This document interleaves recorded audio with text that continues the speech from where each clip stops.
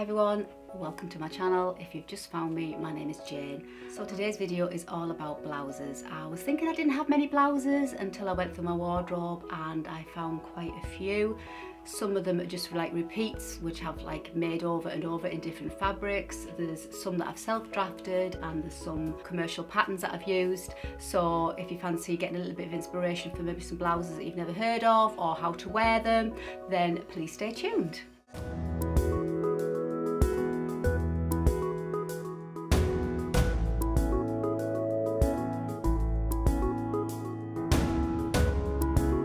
Welcome back. If you've just found me, please subscribe if you'd like to follow along with me. Hit the like button if you've enjoyed this video, because it all apparently boosts my statistics here on YouTube, so that can only be a good thing, surely. Yeah, and welcome. So yeah, blouses. I didn't think I had many blouses. Clearly I was wrong. Quite a lot of them, to be fair, were in the ironing pile. So that's probably why I didn't think I had many blouses. But I had a good ironing day the other week and ironed, oh, it seemed like forever. Ironed all my blouses and I realised I've got quite a few of them. I'm in the process at the minute of working on my next sewing pattern, which will be the Ava blouse, and I'll show you the Ava blouse, my first draft. Starting off with this one here on the rail. This goes linen blend, I believe it is. This is from Felicity Fabrics, and I've also got this in the green. It's got like a metallic little dot embroidered in, and this is my first draft, and in fact that's the front. So anyway, yeah, so this is the Ava blouse which I'm working on, and as I say, this is my first draft, like a wearable toile. The pattern is hopefully going to be published, launched, hopefully fingers crossed, April this year. So I'm working on that, and if you're interested in pattern testing, I'll pop the link in the box below for the Facebook pattern testing group, where you can just come along and join, and then when I do have anything that needs pattern testing, you can then show your interest if it's something you'd like to test. I can't promise everybody can test each particular garment, but I do try and get a good selection of shapes and sizes and different levels of sewing skills as well. I really loved how it turned out. I just loved the little bow tie, because I like a little bit of a bow tie detail when I'm layering with my pinafores, and I just wanted something with a deep neck detail. And I've just done kind of like a keyhole neck line and gathered sleeves with a cute little cuff. Now when I'm coming to redraft it, like redesign it a little bit, I'm going to tweak it a bit more, and I'm going to make the sleeves quite a little bit more poofier, a little bit more billowier, if that's the right word, billowy, but a little bit more room in the sleeve. So that was my first one. And then another self-drafted blouse that I did, year just gone, 2021 just gone. I wanted to draft a raglan type of sleeve blouse, and I came up with the Orla blouse. Now this was my first wearable toile, which I just used some homespun, cotton homespun that I had. Loved the raglan sleeves, like 3/4 length sleeve with a cuff, again gathered but raglan, and a little keyhole fastened at the back with a button loop. Obviously my first draft, but it was a little bit on the short side. I mean, it's fine, it's absolutely fine with some jeans. It just sits just below the belt type of thing, but it's not really long enough if you wanted to tuck it in. So then I did this one in this gorgeous white broderie anglaise, and I did increase the length. You can see added a bit of length there, but again I think if I come to make it as a sewing pattern, I could probably add a little bit more length on there. So versatile in that white, and this fabric I believe was from Felicity Fabrics again. And white, you can't go wrong with white, can you? And then I did this third version in this, I wasn't too sure at the time, in this fabric, and it's got this like copper metallic gold thread running through it, makes it like iridescent, you can see there. And I wasn't too sure whether it was really me, but I really do like it now, and it's one of my colours, or near enough one of my colours, like the rusty terracotta on my colour wheel. I'll pop the card up to that video if you don't know what the colour wheel is, and finding your season palette, which are all the colours that complement your skin. So I'll pop the card up for that, because it really does, it's really good, really useful, and I think it does work. It does definitely work. So my colours, this is one of my colours. I am deep autumn. I also added a little bit of slow hand embroidery. I'm not an expert on embroidery, it was just something I designed on a piece of paper, googled a few of the embroidery stitches, drew it all on with a erasable pen, and then just hand embroidered around the edge of it. Hopefully I'd like to bring this out a rag, or this is something similar in a sewing pattern down the line, but as I say, the Ava blouse is the next one coming. 3 nice little blouses there that are quite nice to wear on their own, layer underneath, really pretty and dead simple to pop on. You know, there's nothing fussy about them, this style at all, which has been the raglan sleeve, pop on, and a little button at the back. So that's the Orla blouse. Moving on to this little bundle, there's quite a few here, and again this is one I've drafted. This is the Edith blouse, and this, like the Orla blouse, are part of my custom clothing section in my shop where I make them for you. These are not sewing patterns, these are custom clothing. I'm just looking at this one, I haven't ironed this very well. So starting off with the first one I made, so draft 1 was again in another broderie anglaise, and I wanted something, when I was designing this one, I wanted something with a high neckline, ruffle neck, a little bit of a gathered detail cuff on, you know, gathered detail on the end of the sleeve there, and it came out pretty well and I was quite happy with that. It's just got a couple of bust darts, very similar in style to the Ava, but obviously the neckline is completely different, and as are the sleeves. It's more like a ruffle on the sleeve rather than the cuff. So that was version 1. Version 2, I made it in this 100% cotton, this floral cotton. Again, I got this from Felicity Fabrics, and I adapted the sleeve so it's got like an elastic ruffled cuff rather than a stitched on ruffle cuff, which was a little bit complicated and long-winded to do. So I changed the sleeve slightly, still exactly the same effect, but I changed the sleeve slightly. So that was that one. I just absolutely love this fabric because it's got all those colours in it, and it's just beautiful, lovely 100% cotton. And then I went on to making my samples for the shop. So these are the 2 fabrics that I've got available in my shop. This is a gorgeous linen, floral linen blend, and it's so pretty, and again it's not quite, it's like I would say it's antique white background, but then it's got these pretty little flowers with blues and wines and creams and caramels, so it's a good blouse to mix and match with. And then I went with the other sample for the shop in this gorgeous gingham. Oh, I just love it. I think it's because it's quite a big gingham style, and I think it's just got a little bit of a statement piece going on there. Looks great on its own. You can't beat gingham. If you love gingham, don't you? And this, again, this is 100% cotton gingham, and I didn't do anything different to this. It's just that's the pattern made now. I'm quite happy with the way the patterns come out, and obviously this one and the floral one are available to purchase if you can't be bothered to sew, or you don't want to sew. If you fancy a nice little pretty blouse, these are available in my custom made section of my shop. And the final one I made is in this gorgeous cotton poplin that my lovely friend Lynn gave me, this fabric, and I just knew this is just so pretty that it had to be made into another Edith blouse. And again, all the colours, I've said before why I do love a floral, because you get all those colours and you can mix and match. They just go with so many things, and I've worn this quite a few times, well worn. So all of these Edith blouses are all in great rotation in my wardrobe. They're just great. They're just a great blouse. So when you put them all together, just even them, that looks a lot. And then you put together these ones. I mean, we're looking at quite a lot of blouses there. Here's me thinking I didn't have any blouses, and of course these were all in the ironing pile. And then moving on to, this is the Oak Ridge blouse by Sewaholic Patterns, and if you followed me last year, you know I did quite a few of these. I absolutely loved this blouse. I love a neckline anyway on a blouse. So the first one I made was that blue one. I'll pop a picture up of me wearing it. I paired it with my mustard pinafore. I just love those 2 colours together, 2 block colours together. I just thought they just went together like a treat.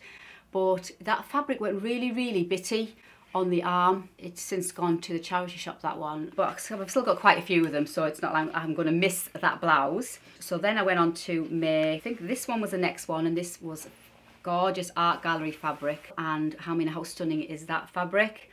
And again, all the colours in it, it's just gorgeous. It goes lovely with, I've got quite a few poppy pinafores, as you can gather, because obviously I have to make the poppy pinafores when I'm doing my drafting and my grading and my pattern designing, so I have to make a few samples. So I've got quite a few samples, and it's nice to go on its own as well. It's a lovely blouse if you want to liven up your jeans and you don't want to go over the top. If maybe you're going out and meet your friend for lunch, this is just lovely because it would brings your outfit up to another level. Put like jeans on, it just gives that outfit a little bit of a zhuzh, some nice boots, maybe some nice earrings, and I think it just makes a lovely, lovely outfit. So that's one of my favourite fabrics, that one. I just absolutely love that fabric. So then I went on and made this one. Again, this is in a cotton, I think this is a cotton poplin. I just loved the vintage style design to that. I haven't worn this one as much as the others, and not sure why. I think it's because I feel as if it doesn't go with many of my other things that I've got in my wardrobe. Again, I mean, you could wear it on its own, but I think that's one of the reasons why I haven't worn it as much. And then I went on and made this one, and this is brushed cotton, and I just love brushed cotton. It's so soft to wear. Really nice. It's because it's got the cuff, button cuffed, like a shirt sleeve with the cuff. And then the last one I made for the Oak Ridge blouse, I should have been on commission for this, shouldn't I? It was this white one. Again, this is in a cotton dobby. This is from Felicity Fabrics, because you can't never have enough white blouses, I always say, and I've worn this loads and loads of times, and it's managed to keep its whiteness quite well. So these are the Oak Ridge blouse. For the Oak Ridge blouse, and then we've got 1, 2, 3, 4, 5 of the Edith, so there's 9, and then we've got 1, 2, 3 of the Orla, so there's 12, and I've got 1 Ava, so that's 13 blouses so far. And then sticking with the floral, we've got this one, which is the sage, is it the sage bush? I never remember what it's called. I think it's a sage brush, I think it is, by Friday Pattern Company. Again, I made this in this cotton poplin. I know everybody was raving about it last year. I thought, well, I'll have a go, I'll make it, but it's not one of my favourite patterns. I don't know what it is. I don't know whether it's the sleeves. I'm not keen on. I don't know what it is, because I like a puffy sleeve, I like a frill, I like a ruffle, I like a neckline. Yeah, so I've worn it, but I haven't worn it much, so I'm not sure why. Or maybe it's because the fabric is a cotton poplin and it's a little bit too crisp. Probably going to be nicer in a drapier fabric. But anyway, that is the Sage Brush top by the Friday Pattern Company. So that's blouse number 14. And then moving on to another one that I've drafted, and this is in fact a sewing pattern. This is the Martha top, and this all stemmed from a little bit of a challenge Felicity Fabrics gave the Felicity Fabrics bloggers, a 1 metre challenge to make something out of a metre of fabric, and it was all double gauze. So I thought, oh, what can I make with a metre of fabric? I thought, obviously it can't be anything mega, and it can't have big sleeves or what have you. So I thought I'll make a nice little pretty short sleeve top, and because it's double gauze, it's got that lovely flowy drape, relaxed, loose type of airy fabric, I always think. And I came up with the Martha top, so it's got the gathered neckline, bound neckline. This is draft, obviously this is my first draft straight onto the fabric, so I knew I couldn't balls this up because obviously I didn't have any more fabric. I mean, I could have done it on some, you know, on some calico, but no, I didn't. I went straight in and came up with this. So yeah, so it's gathered at the front, a little tie at the neckline. I mean, literally this tie was cobbled together with all the scraps I could stitch together to make this tie, because I was literally used every scrap of fabric. And I added a tiny little frill at the bottom. It's got a high, low hem, tiny little frill, which literally I had to overlock on because it was 1/4 of an inch seam allowance. I just overlocked it on, and that came out really, really nice. And I was so pleased with it. And everybody said over on Instagram, oh, are you going to bring that out as a pattern? And I did. I brought it out as a pattern. So I'll pop the links to any patterns that I've got going in the box below as well, if you fancy having a go at making it. So that was draft 1 of the Martha, and then I popped the pictures up of the other few that I've made, and some of them have gone to charity. I thought there's only so many blouses I can wear, and then the last one I made was for the launch of the pattern. The lovely ladies at First for Fabrics and Tamlin from Sewn on the Tyne, she said, would you like to come down, pick a couple of fabrics and make a couple of samples for your launch, and we'll work together like a collaboration. So me and my mum went down, and Lynn, and I picked a couple of fabrics, and I made one for me and I made one for my mum. And then I picked this linen blend in this gorgeous ditzy sprig floral pattern, and it's just so drapey. And obviously this is the final version, all perfectly tweaked for the pattern.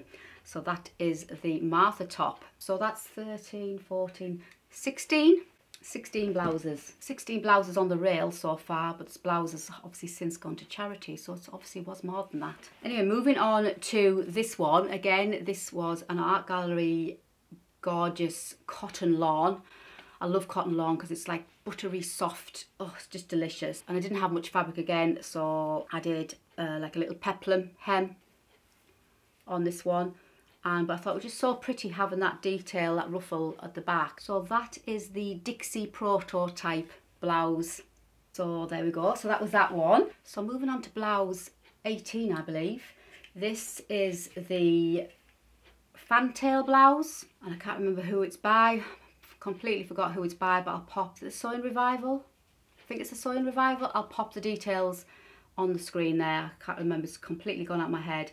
And this is in a linen blend, and I just loved the high-low detail, but it's got that elasticated section here, which I thought was something really different, unusual, and like the high-low hem, so it goes down at the back, a raglan sleeve, lovely neckline, quite a wide neckline, like an elastic casing on the end of the sleeve, and gorgeous pretty blouse, and I wear that quite a lot, plain and simple. That was number 18, and 19 and 20 is my olive blouse, and again this is one that I sell in the shop. This is the prototype Peter Pan collar. Absolutely love it. This is my first attempt at putting a collar on anything, and I was quite pleased with how that came out, and it's got the button fastening all the way down at the back, and I made this like just a straight on, not too boxy type of blouse with just two bust-out gathered sleeve with a nice cuff. So that was that one, and then from that prototype, obviously I've got to do prototypes for myself to see if what it's going to be like. I then came on to this version, which I sell in the shop, with again with the like the peplum hem, and it's so pretty, it's so swishy. This is in a viscose, floral viscose, with again with the buttons down the back, Peter Pan collar, and it's just so gorgeous and feminine and floaty. So that is the olive blouse. So that's 19 and 20. We're near the end. And then we've got two gorgeous blouses, which I don't wear very much. Well, one I don't hardly wear at all, one I don't wear enough. This is the Bloomsbury blouse by Nina Lee, and I made this a couple of years ago, and in this gorgeous art gallery rayon, viscose rayon. It's quite sheer, and these gorgeous colours. It's got the ruffle all the way around there. It's got like a ruffle like stand type of collar, and it's absolutely gorgeous to wear, and because it's so floaty and drapey when I wear it, and I wear it with my jeans, it just livens up a jean outfit if I'm going somewhere. Don't want to go overly dressed. Not that I go anywhere to be overly dressed, but I like to get dressed up when I go out. But I've hardly worn it, and I think it's because of this ruffle here, I can't layer it because the ruffles gets in the way. So when I do wear it, I feel absolutely gorgeous in it, luxurious in it, but I just don't wear it, and I think it's because of this ruffle. I just think, well, it's going to get flattened under a jacket, it's going to get flattened under a cardigan, and I think that's one of the reasons why I don't wear it, but it is a really lovely pattern as well. So that's number 19. And number 20 is this gorgeous Ida blouse, which I did for a blog post for Felicity Fabrics in this gorgeous Lady McElroy fabric, and it's just stunning, this fabric. Absolutely stunning on this dusky pink with the peacocks and the flowers, and again this ruffle all the way around the front, and it's got like a keyhole back, and again ruffle, like a ruffle stand type of collar, and it's so floaty and drapey. But the reason why I don't wear this one is because I made this when I was just towards the end of my weight loss, and now it's just absolutely too big on me. So I'll keep hanging it in the wardrobe, thinking one day maybe I might take it apart and see if I can, you know, make it a little bit smaller. It's too gorgeous to give to the charity shops, so thank you, Geordie. It's too gorgeous to give away, so hence it stays in my wardrobe. I will do something with it one day. So that's that one. So that was 20, and blouses 21, 22 and 23. Well, 23 is in the wash, but I'll pop a picture up of it up here. Is the Roscoe blouse by True Bias. This is one of my very first blouses that I made using that floral French chambray, and I wear that. That must be the most worn blouse in my wardrobe. It is in constant rotations, always in the wash. It irons beautiful and I just absolutely love wearing it. It's always got, I always love to layer it with a vest underneath or a long sleeve tee. I just love it. It's just one of those tops you pop on, you know, you feel half decently dressed. So I made another one. I think I've made a few more, but I think they've gone to the charity. But this one is another one. And I made this in a brushed cotton, and this is a Minerva fabric.